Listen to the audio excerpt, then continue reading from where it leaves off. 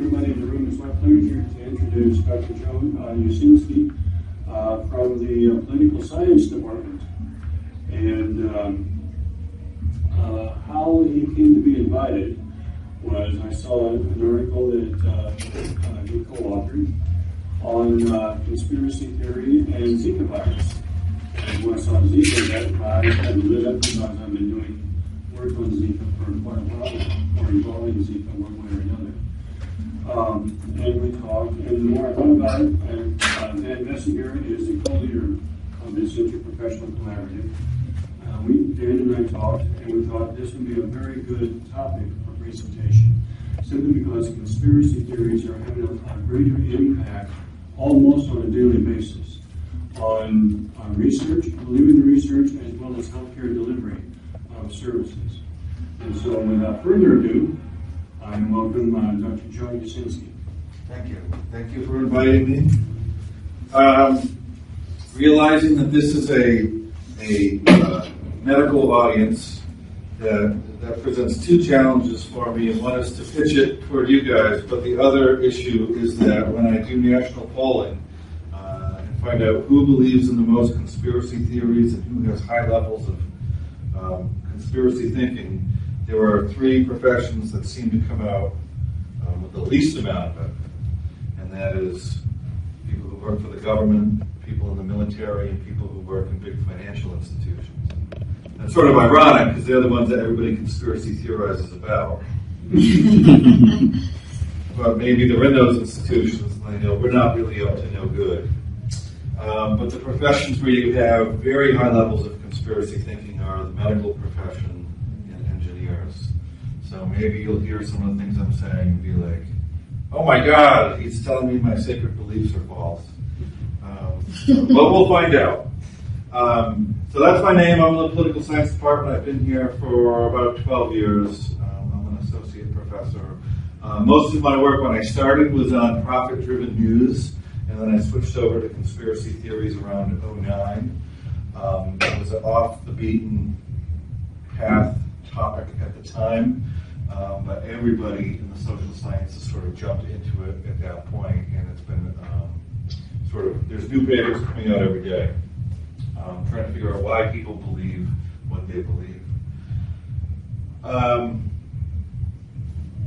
Is this going to work for me? Use this one. There we go. So it started out as a research thing. I'm like, this is funny. And then it became... Try the space bar on the... okay, now it's working. Oh, there we go. I might have been me. That was you? Oh, no. Go back. Okay, well, so it became personal for me when I got married. So I live in Florida, so he said, you have to get married at Disney. And that was about 3.5 years ago. Great.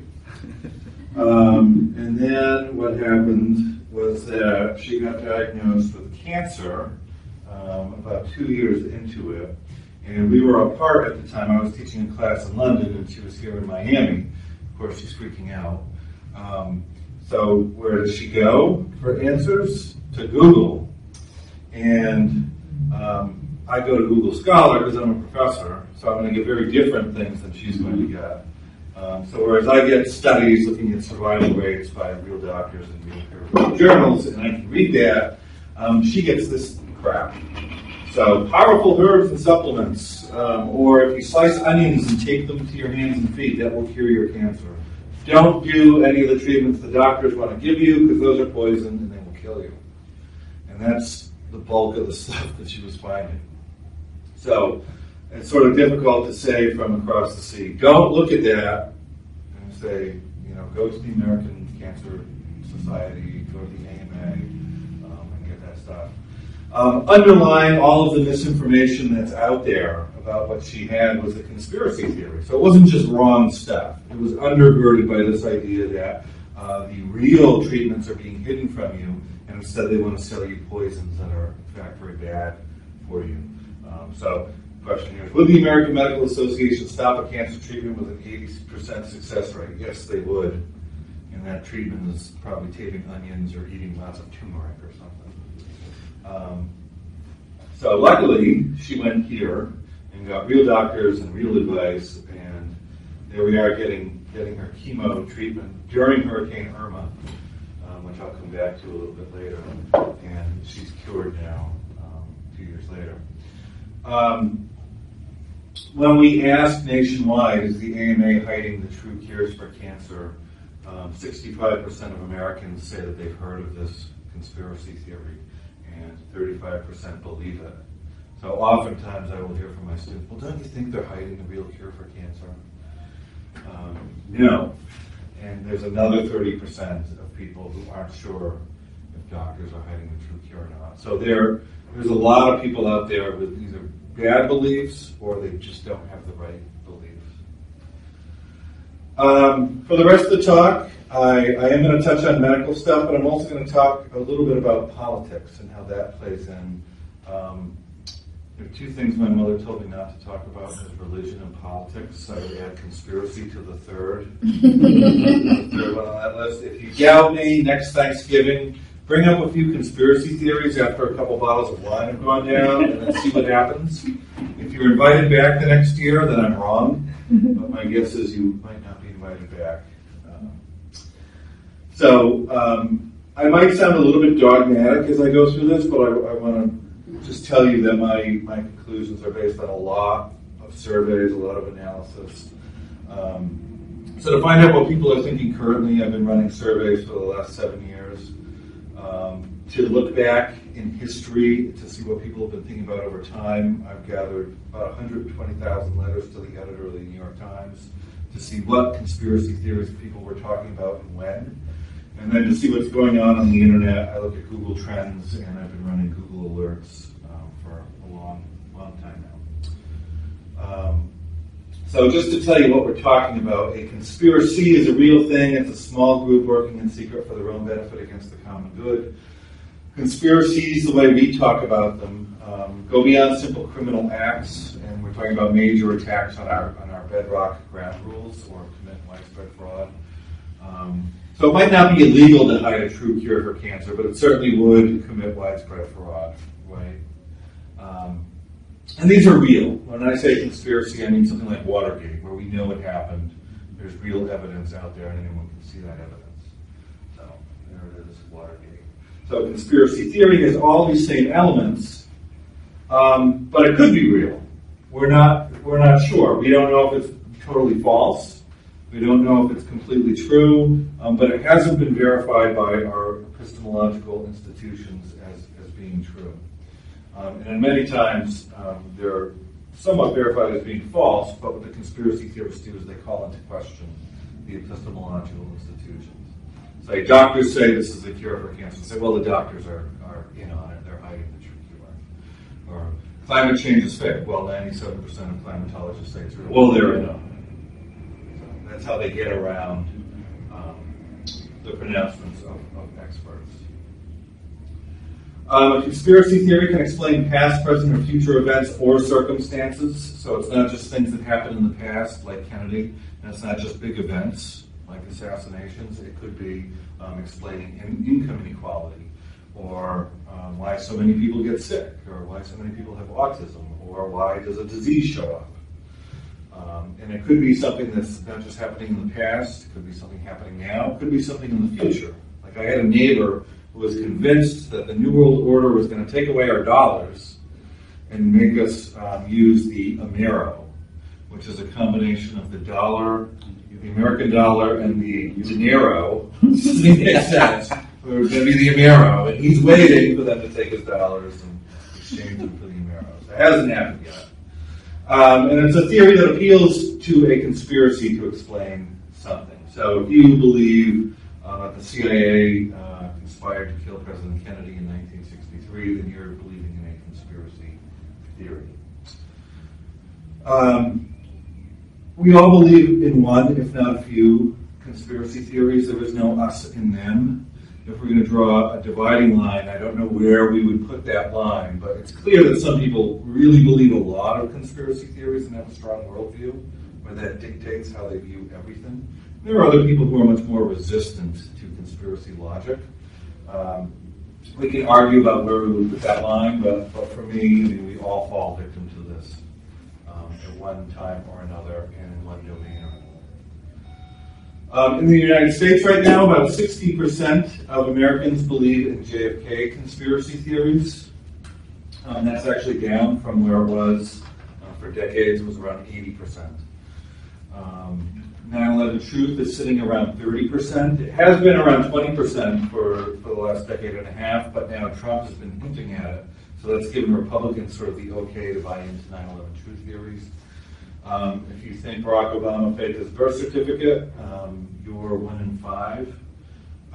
If you think that Zika is a hoax perpetrated by either the government or some other organization to poison us, you're again 1 in 5. If you think that fluoride is some sort of plot either by communists to dumb us down and then take over the country, or by greedy corporations to poison us with stuff for money, then you're 1 in 10. Now, even these smaller conspiracy theories, even that 1 in 10 can be very powerful because they can be very loud and they can take over local meetings and they can dictate policy like they have in cities like Portland. In Calgary, in Canada, they recently voted out the fluoride, and comparing what was going on in Calgary from that time on with other cities nearby that were very similar but had fluoride, cavities through the roof, particularly for younger and older people. So much to the dismay of teeth, conspiracy theorists can get their way. 4% of this country right now believe in a conspiracy theory where lizard people rule the world.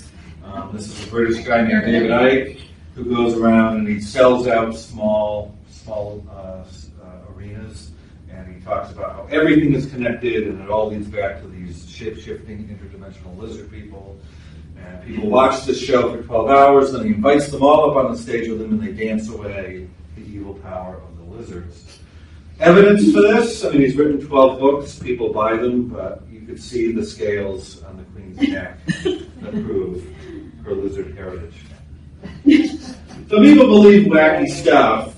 Florida is no different. Let's see. So in Florida, I can't see what I have there. Is there a way to move this bar at the bottom? But I'll start you with this. So about 15% of people believe in, about 15% of Floridians believe that the government controls hurricanes, and they send the hurricanes here to get us. Now, the reason why I polled on this, that's all right. The reason why I polled on this was because as I was buying my supplies for Hurricane Irma, I was standing in line at Target, and the cashier said to me, "Trump is doing this." I said, "Trump's doing much good. He sends the hurricane to get us." And I said, "Wait a minute." First I thought that she knew who I am. And I was like, "So you believe that the government can control hurricanes and then sends the hurricanes to get people?" She's like, "Yeah, he's doing it to us right now. This is what this is." I said, "Wow." So I thought maybe this is just stress getting to everybody. So I turned to the woman behind me. I said, "The cashier thinks that the government is sending the hurricane to get us. What do you think?" She goes, "Yeah, I believe it." She goes, I think Trump does stuff like this." Really? I said, "What do you do?" She goes, "I'm a school teacher." That's where the laugh stopped. We asked about the shootings at Parkland and at the Pulse nightclub, and we had about 20% who believe that those are false flag attacks perpetrated by the government to take away our guns. So Floridians believe a lot of these things. When we asked about immigration, do you think the government's hiding the true cost of immigration from taxpayers? We get 45% in Florida. We get 55% in the U.S. nationwide, and that's not just a Republican belief. When we do it across the world, we wind up with 60% in the UK, so immigration is on their minds there. When we ask a more extreme version across Europe, like the white replacement theory, which is what drove the New Zealand shooter to go and shoot up a bunch of people recently at the Christchurch, we get 50% of French believing that theory is true. That corporations and governments are conspiring to get rid of white people and replace them with cheaper brown workers. Why do these beliefs matter? I mean, if people want to believe goofy stuff, that's fine, but they matter because, beliefs inform actions. When people vote based on this stuff, we're all stuck with the consequences if we make decisions based on conspiracy theories. And right now we're in a very polarized place. So polls on this show that it's not just that we disagree with the political competition, we think they're evil. So in polls we get 20% about for each of the following contentions. That Barack Obama is the Antichrist, that Hillary Clinton is a demon from hell, and this was accompanied by fake news going around on Twitter saying that she smelled like sulfur because she just came from hell. And Donald Trump is scarier than the devil. We get about 25% of that. 50% of Republican evangelicals believe he was sent by God. So very different beliefs there. Occasionally, outside of the collective decision-making, people will want to fight fire with fire. So we have many instances that I could run down where somebody acts on conspiracy theory in a violent way. About 3 years ago, at a Washington, D.C. pizza place, a guy walked in trying to find the satanic child molesters who were running this sex trafficking operation, supposedly out of the basement of a pizza shop. And he went in, fired off around, opened the closet, expecting to find the pathway down to save the children, and instead found the broom closet. They arrested him, sentenced him to 4 years in prison, and the judge said, I appreciate you wanted to save the children from the satanic child molesters, but your bullet was 4 inches from somebody's brain. So, and I could multiply examples going down, and in many of these instances, lots of people do die. Timothy McVeigh's actions make a good example of this.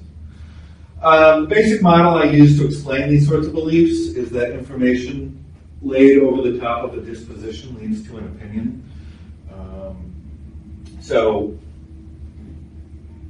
this past election makes a pretty good example of this. So at the end of the Obama administration, unemployment was like 4.5%. And Democrats said, hey, wow, Obama, when you came in, the economy was in free fall, but now unemployment's really low. Hashtag, thanks, Obama. Republicans looked at that same number and said, that number isn't really capturing what's really going on there, and worse, that number could have been faked. Hashtag, thanks, Obama. So same exact information, very different interpretations. And now that Trump is president, now the case is flipped. Now the Democrats say, wow, that unemployment number doesn't really mean anything. And Republicans say, well, the unemployment numbers are real now, that they reflect on Trump. So people can get what they want with whatever information they're given. The model I'm going to show you is information getting laid over the top of two things, two predispositions that I care about. And one is conspiracy thinking, and the other is their partisan identification. And those things together will lead people to have conspiracy beliefs. So I'm going to construct a three-dimensional model for you. It'll be very, very simple, but it'll give you a good way to think about who is going to believe in what conspiracy theories and when. So our first dimension is conspiracy thinking, and on one end we have our high conspiracy thinkers, on our other end we have our low conspiracy thinkers. Our left-right dimension is our Republicans on the right, our Democrats on the left. So very simple, and right there we have a two-dimensional space where we can sort of figure out who's going to believe what. And then our third dimension is power. Who has it and who doesn't at any given time. So who are our winners and who are our losers. So the first dimension is conspiracy thinking. Does anyone get the joke there? That we didn't ever have no? Anyone see it? Oh, the moon in the back. Yeah, the moon's not supposed to be there. That's totally fake. Okay, so our first dimension is conspiracy thinking. So in my polls, I measure it with three questions that people can respond to from strongly agree to strongly disagree. And these are designed to get under the hood and sort of see their worldview. So our lives are being controlled by plots hatched in secret places, even though we're in a democracy. few people always run things, and the people who really run the government aren't known to the voters. So I take the responses to these questions, and I sort of get a score for each respondent. If we look at how people respond from strongly agree to strongly disagree, most Americans are somewhere in the middle, but they somewhat agree with these. Now, it doesn't matter so much whether you think those statements are true or not. What matters is that there's variation among how people view those statements. And these are highly, highly predictive of people's other beliefs. So people who strongly disagree with those statements, when we give them a question that says, here's 10 groups, pick out all the groups you think are conspiring against us right now. The people on the low end of the scale will pick maybe one. People on the high end of that scale will pick between 5 and 10. So that's sort of like don't go out at night. So there's big differences between the people at the high end and the low end. So if I was to ask you to close your eyes for a second and say, who's that person who has really strong conspiracy worldview? What does that person look like? Or I say, what's their gender? What would you say? It's a dude, yeah. What color are they? White. White guy. What age? Middle. Middle-aged guy. And what other politics? Probably a little bit off the beaten path. Maybe conservative, maybe libertarian. That's all those things are me, which is frightening. So white, male, middle-aged, conservative. And that's sort of what you get if you go onto YouTube. You get the Alex Jones types and a bunch of those types. But what the survey data tell is a very, very different story. And that is that conspiracy worldviews cut across gender almost exactly evenly, race, age, party, and political ideology.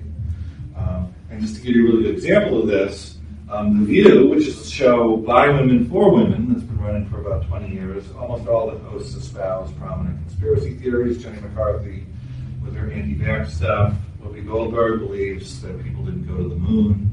And Rosie O'Donnell thinks that jet fuel can't melt steel. She's a 9/11 truther. I could go on with a few hosts and their beliefs. Better predictors of who has this conspiracy thinking worldview, wealth and education. People who make more money and who are more educated tend to believe in conspiracy theories less. The reason for this, we're not precisely sure. We don't know where the causal arrow is going. If I get well educated, it could be that my conspiracy thinking has been driven out of me by my great professors. Or it could be that, people who have strong conspiracy theories just are going to be pushed out by the educational establishment. So if I had somebody who wanted to work with me and said, I want to do a dissertation on why 9/11 was an inside job, I'll be like, no, I'm not interested in doing that. Same thing with money. It could be that people who don't have it have to come up with a worldview to explain why they're not doing so well. On the other hand, if you're going to hire the head of a bank, are you going to hire someone who thinks that the Jews control the economy? No. So it may very well be the case that just people with these views are being kept out of higher paying jobs. So we don't know yet. But other things we do know is that people on the high end of our scale are more likely to accept violence. People who believe in a lot of conspiracy theories are less likely to see doctors, put on sunscreen, use fluoride toothpaste, or do a whole lot of other activities that you think they probably should be doing. Our second dimension is partisanship. So party tends to color all of our political views. It's not that people pick a party based on the issues of the party. Party is more ingrained in us, something we grow up with. And if I know what party you are when you're 35, I'm going to get an 85% chance of knowing what party you're going to be voting for when you're 95. And the world can burn in the middle, and it doesn't matter. People are what they are. Right now, they tell a lie in the media that is that 40% of the country is independent or independents, and they reject parties. Now 40% of the country are just in the closet, and they're lying to you and to themselves. When we ask a follow-up question and say, we ask people self-identifying independents, 95% of them will then say what party they really belong to, and those people are just as partisan as the people who come out with it in the first place. But partisanship, from that, we can protect almost everything else that they think. The way this tends to work is that people tend to follow their political leaders. So if you're a Republican and Trump says something, you're going to listen to what he says and adopt that view, even if it goes against what you would think a normal Republican would think. Same thing with Democrats. They take cues from their leaders. So the country isn't really that ideological, and they're not very much set on any political stances. It's just they're very amenable to listening to what their leaders say, and they will flip back and forth to listen to these cues. So it's very important that we make sure that our political leaders do not adopt conspiracy theories. Even more, we got to make sure they don't adopt conspiracy theories involving medical treatments. And right now, we have state legislators across the country who are adopting weird conspiracy beliefs about the MMR vaccine.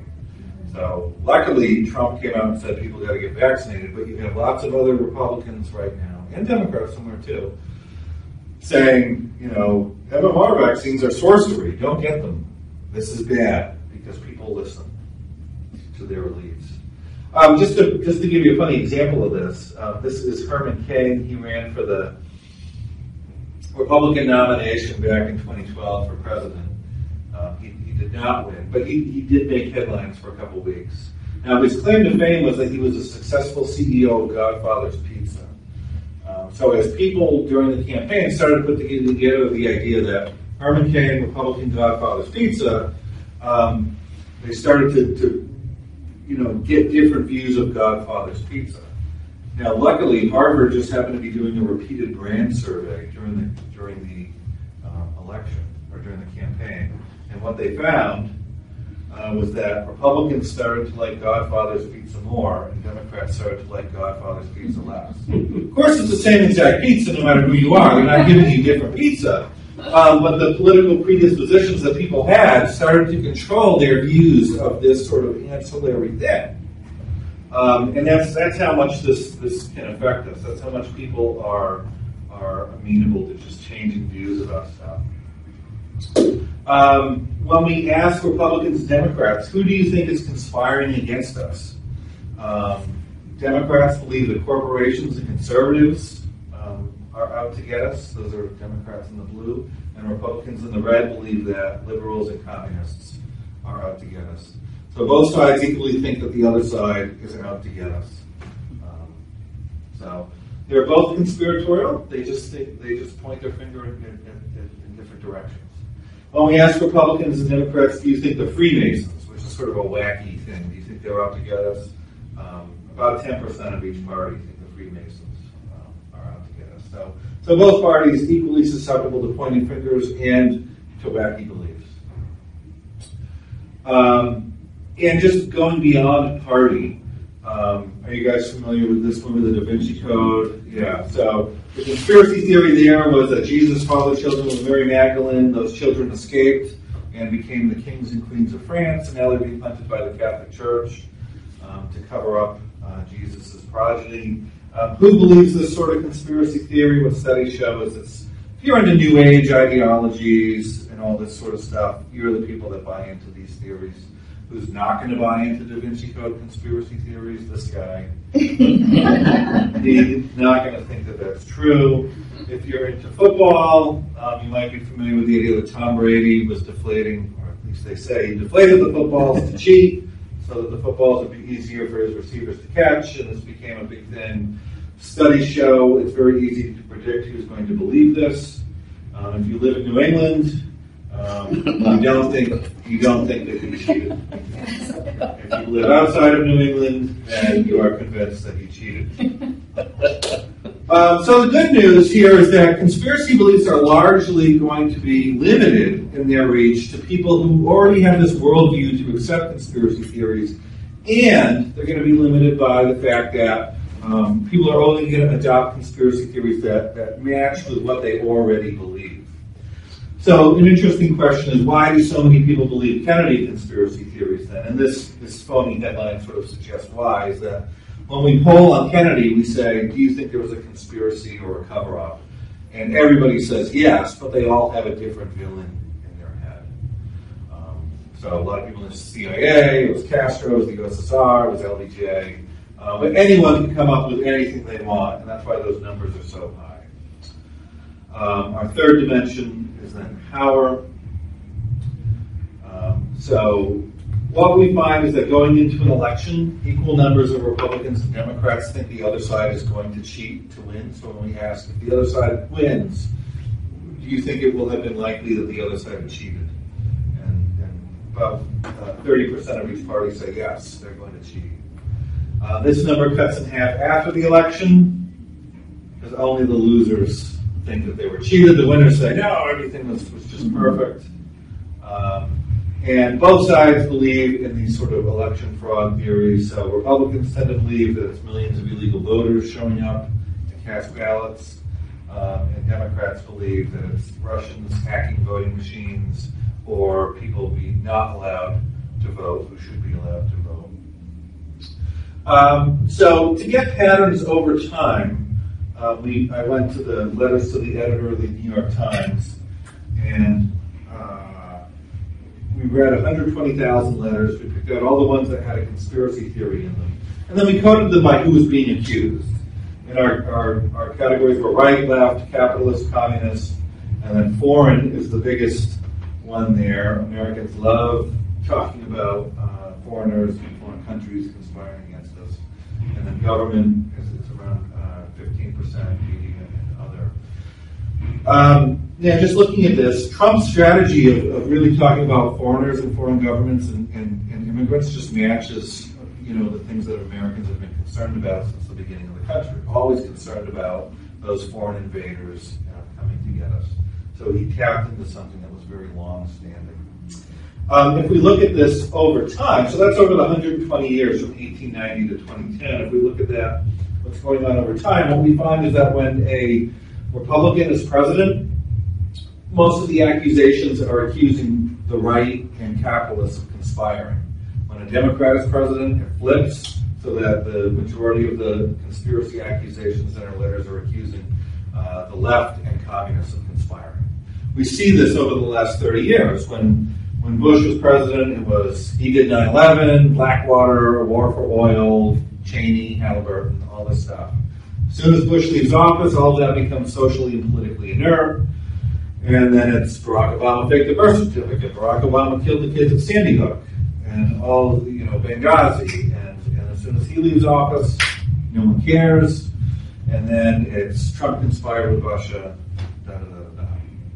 So as power goes, so do the bulk of the loud conspiracy accusations. When people are out of power, when they are losers, they are more likely to share their conspiracy theories because losers have a strong incentive, right?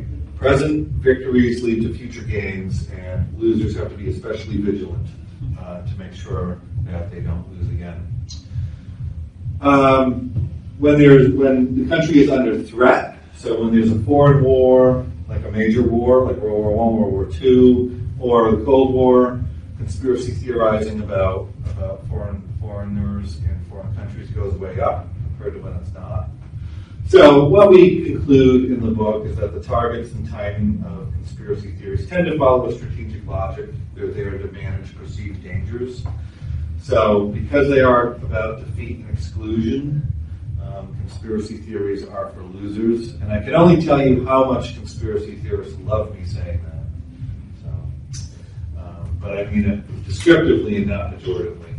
So I'll just spend a few minutes talking about the last election, and then I'll sum up by talking about the internet. So why we are where we are now. So we had a candidate who entered the Republican primary against 25 more Republican and more qualified people. In order to win, he had to sort of circumvent the normal playing field and create a new playing field for himself. He did that by using conspiracy theories. So his conspiracy theories went on and on and on and on and on.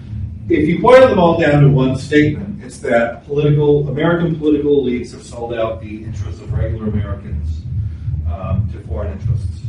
And that was his message. But this happened on the other side too. So when we were polling during the Republican primary, and that's Trump support, and that's Kasich there. So the Trump supporters are far more way up on our conspiracy thinking scale than supporters of a more mainstream candidate like Kasich. We've got pretty strong evidence that the Trump supporters are a different kind of Republican. They're high conspiracy thinking Republicans. But same thing with this fella here. He had one conspiracy theory, and it was that the 1% controls everything. They've agreed that knows no end. They're making it hard for you to survive. And just like Hitler used, contradictory conspiracy theories against the Jews to say they were both rapacious money capitalists and subversive communists, Bernie Sanders says the 1% is both free market gamblers and they've rigged everything. Can't be both. It's nonsense. It's nonsense. And there's no economics textbook that you open and say, how does the economy work? Well, the 1% controls it. End of book. So it's phony stuff. We can have reasonable conversations about income inequality, but this is not one of them. And he motivated his people with a conspiracy theory too. And so what we found with support for Sanders was very much correlated for Democrats with conspiracy thinking. Sanders supporters much more likely to reject the safety of vaccines. And this makes sense. Sanders has had a long history of supporting pseudoscience and homeopathy and stuff like that. So if we were to look at what happened in 2016 and go back to our model, on the low side of our model, we have our low conspiracy thinkers. So Hillary Clinton and all of these people were chasing after those voters.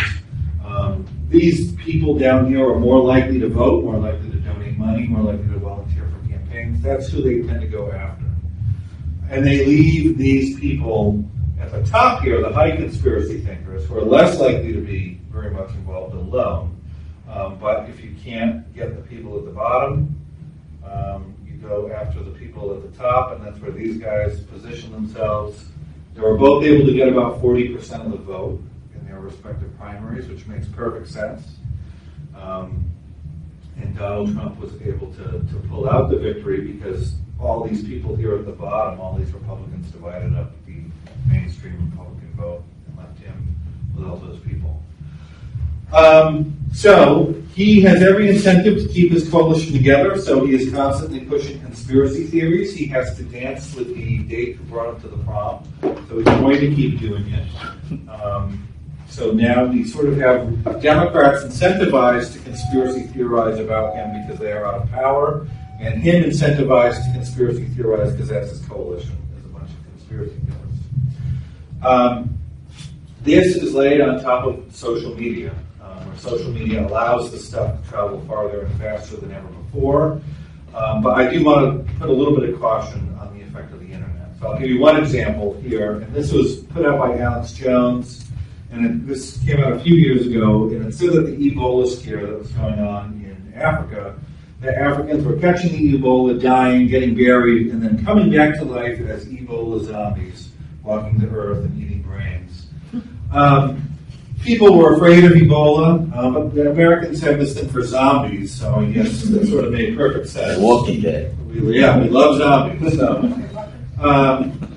So this was shared, I think, 500,000 times. As it turns out, that's not a real Ebola zombie. That's actually an extra from a Brad Pitt movie about zombies. So not real. So we keep hearing these stories about this stuff going on the internet. What is the true effect of this? The answer is it's less than we think. Well, at least it's less than a lot of us have been led to believe. So there's no evidence that belief in conspiracy theories has increased since before the internet. And for example, belief in Kennedy conspiracy theories has come down 20 points since then. That's one example.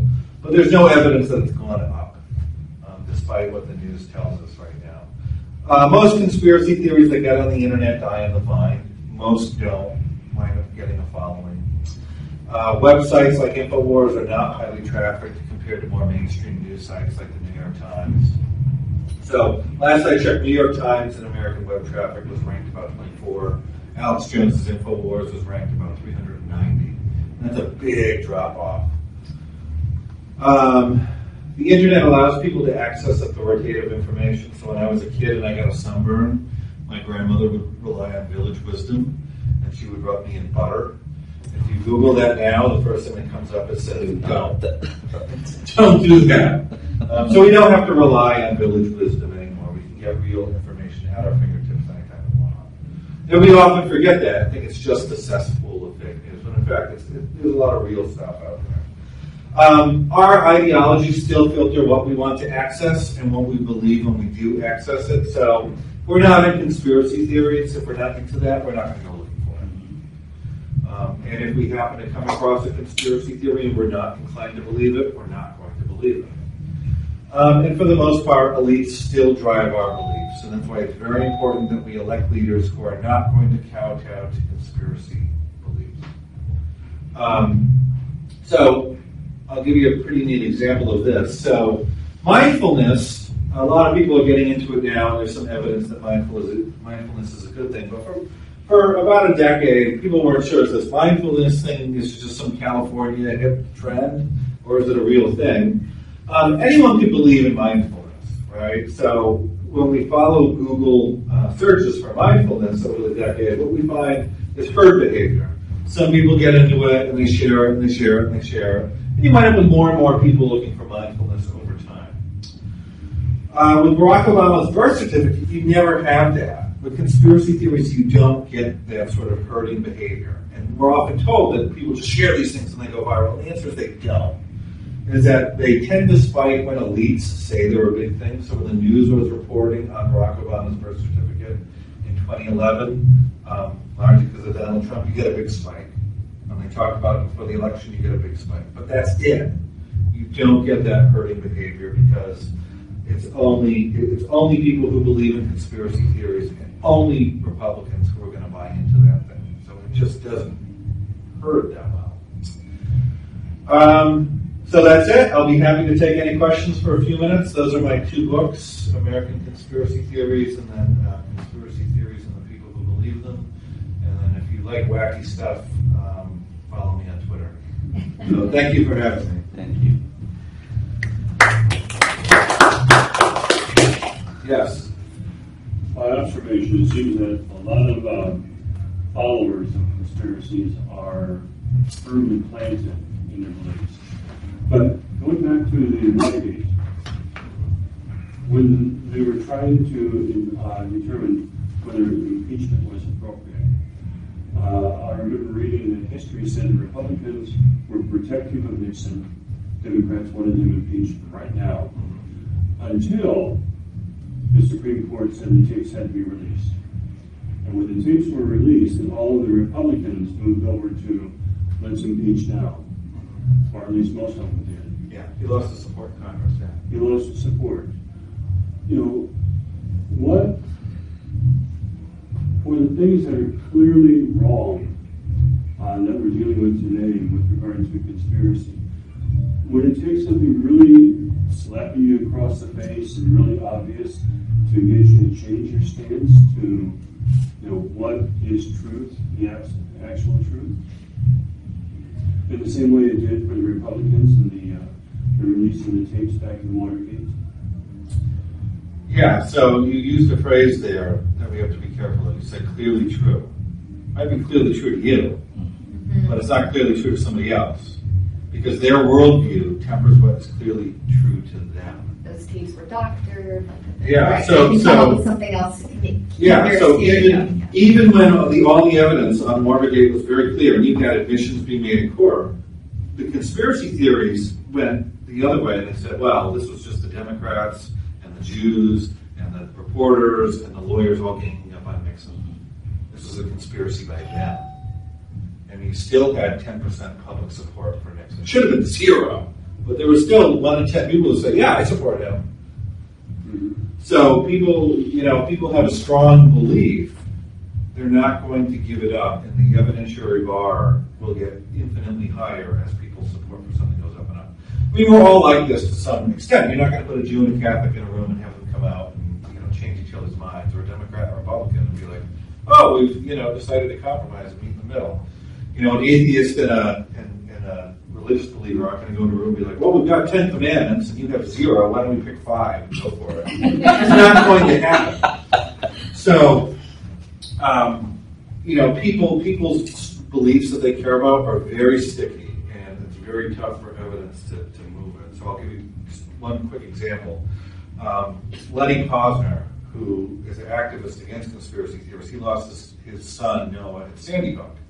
And I've had a bunch of conversations with him over time. We do some media spots together. Before this happened, he was a hardcore conspiracy theorist. He believed in all sorts of 9/11 stuff and whatnot. He was really into it. And then after what happened to his son, he knew what had happened was real.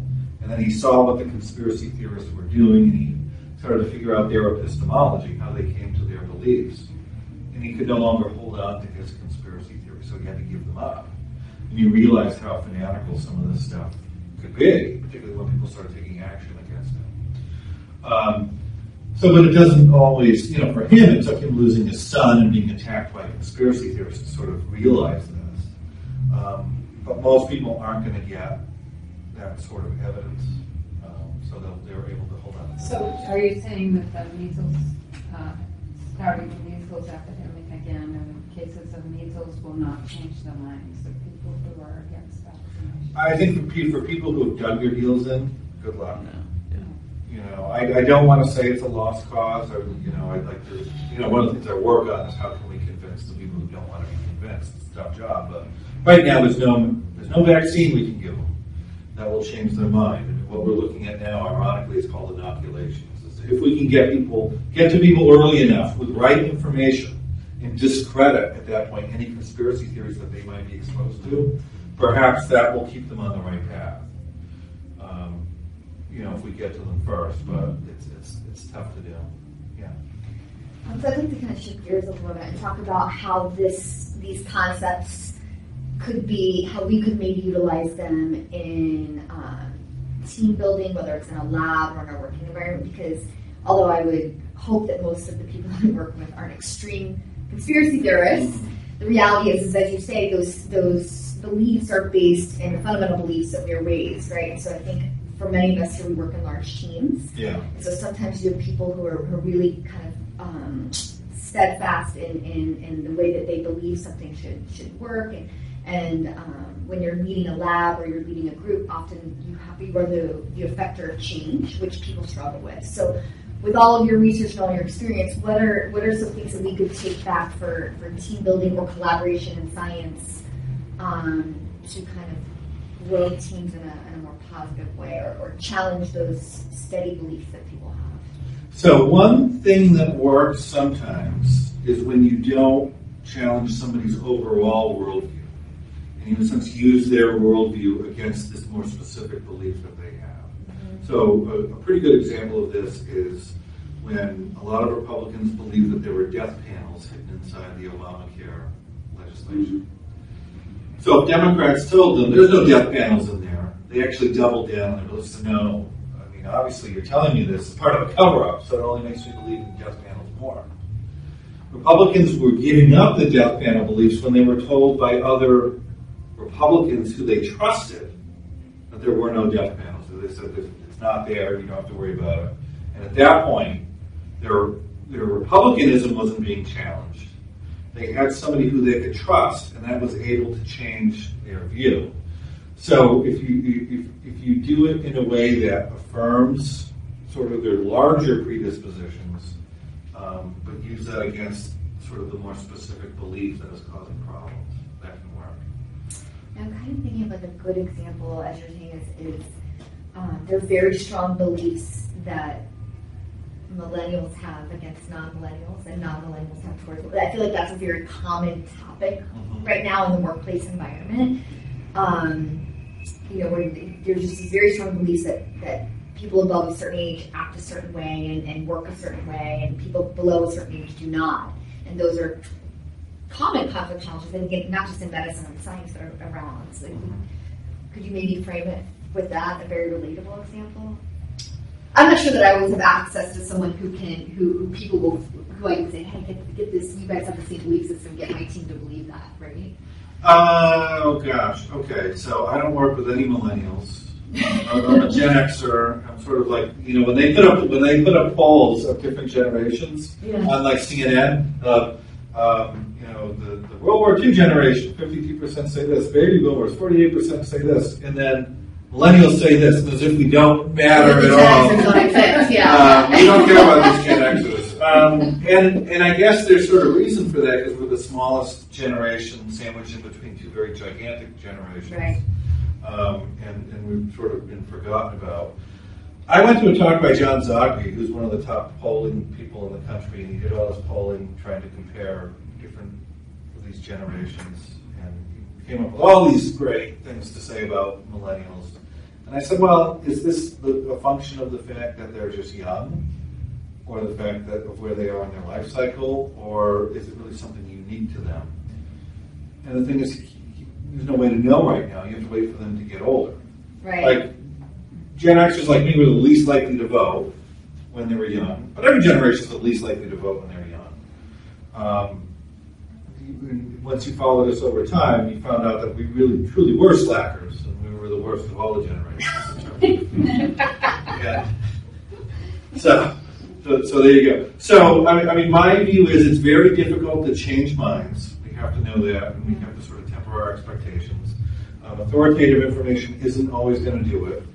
If you're using authoritative information to push back on somebody's belief they really care about, we have the opportunity of actually making them double down. So we could do more damage than good. Going across large populations, sometimes colorful figures actually change minds. They're finding some of this with climate change. If you show demonstrations of figures and plot stuff that's easy to understand and simple, but as a visual representation, that can change minds on certain things. But in terms of your personal relationships, I don't have an answer for you. I wish I did. I mean, my mother is a hardcore conspiracy theorist, and it's just sort of like, and if I got a magic bullet to give you, I would have used it myself. Yeah. But there's nothing I can do, and I don't have an answer for that. So, yeah. What I'm kind of hearing is that there's a time intensity relationship between the strengthening belief and the specific theory that, as time goes, then that belief becomes stronger. Am I perceiving that correctly? I think the longer something's ingrained in you, the tougher it is to be dislodged. So, for example, like both when my mother went to high school in the 70s and when I went in the late 80s and early 90s, my history teachers, her history teacher too, said JFK was a conspiracy. He was killed by the CIA or whatever, or something like that. And if you're taught that, it's not a conspiracy to you. It's just, this is what the history teacher told us. This is true history. Mm-hmm. Good luck dislodging that over time because you're changing sort of, a fundamental thing that a person was taught early on.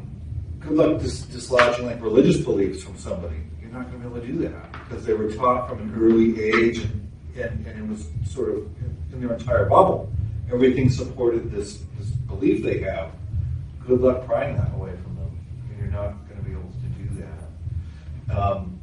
And so you're right. I mean, when somebody gets hit with a conspiracy theory and they're exposed to it and they accept it, the longer they're on it, the harder it is to dislodge. Even if they sort of give it up, they're never going to fully return back to saying, I completely disagree with that. They just won't support it as much, but they'll still have a little bit of it there. I mean, if you guys are concerned with things like vaccines or conspiracy theories about medical treatments, I think it's incumbent on doctors. Like one thing that I hear about is that doctors won't treat people. Say, if you're not going to get vaccinated, I don't want you in my office. Like I seem to think that that's a pretty good strategy, or just making sure that doctors are communicating this to their patients early on. Because I think in some ways, like my grandmother, she knew what measles did, and polio, and all these things because she saw it, in her 20s and 30s.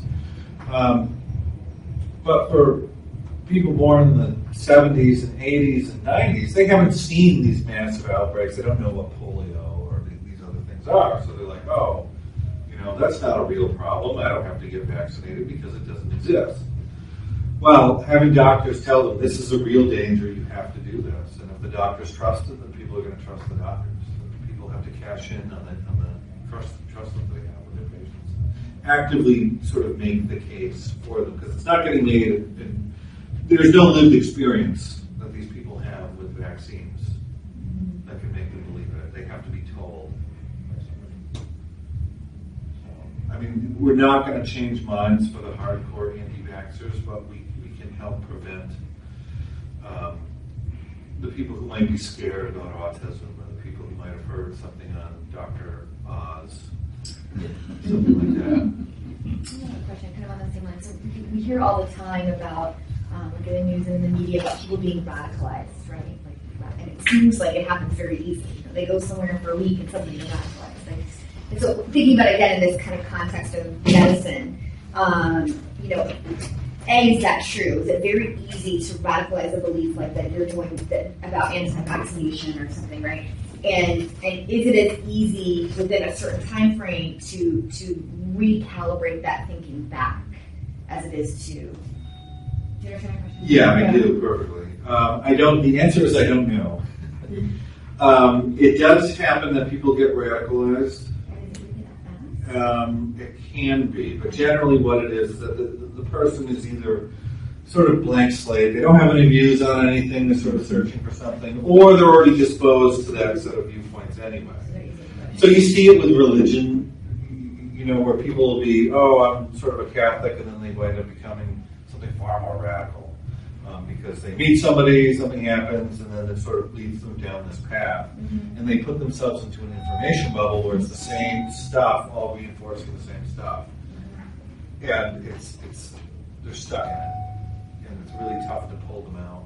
We see this with the QAnon believers right now, where everything they're accessing just shows how right they are. Even when they're completely wrong about everything, they're always right. And they're just getting reinforced inside this bubble. So they live in a separate world, right? And it's sort of funny that it's like they're doing the same exact thing that you were doing, right? You're immersed in academic journals, you're reading peer-reviewed stuff, you have evidence-based things, but they think they're doing the same thing too. Everything is based on evidence and this and that, and they know that the satanic child molesters are out there right now because everything they have at their disposal shows them the evidence is there. It's just their epistemology is bad. It leads them to pick really bad evidence. So, to peel them out, I don't know. I know that there are people who go after, they'll get the cult members and then they'll deprogram them. I'm not that familiar with that or how to do it. So, we'll see. One of the things I've seen through the ages is that if something very dramatic and very personal happens, that can be a wake-up call. And usually something pretty bad that happens to them that makes them sit up and realize that maybe I was wrong in how I was approaching this belief. You would like to think that, but there are people, like parents, who reject modern medicine. Kid will die of something that could have been cured very easily, like a blockage or something like that. Kid backs up and dies, sepsis or something. And then they let it happen again to the next kid dies. And you think that the kid dropping dead of something that could have been cured would have changed their mind and their outlook. No, it doesn't do it. So for some people it does. I gave you the example of Lenny Posner. But for other people, I mean, there are numerous examples of families that will just reject medicine. It doesn't matter how many kids die, they're going to keep doing their thing. With the QAnon, it doesn't matter how many predictions that this Q thing makes. They keep coming wrong and wrong and wrong and wrong and wrong. But the beliefs only strengthen. You know, so it just, it's not, you would think, dead kid, maybe it's time to start going to doctors. But for them, the evidence just shows them something else. So whereas dead kid means to you, go to a doctor, it might mean something else to them. And they interpret it in their way, and they can use motivated reasoning to make it mean whatever they want it to mean. So if their priors are that strong, they can twist anything into what already supports what they believe. So I'd like to say that people were better at reasoning and whatnot, but they're not. Thank you. Thank you. Thank you very much.